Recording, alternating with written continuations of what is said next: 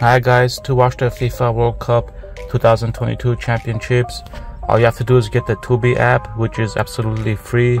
All you do is download it, and once you open the app, there's a section there for FIFA, and you could go to that FIFA section and watch the championship game. And also you could watch other games too, the replays of other games.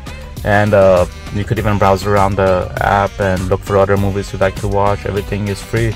There just is a little commercial, but just a little, and that's all. Nice app.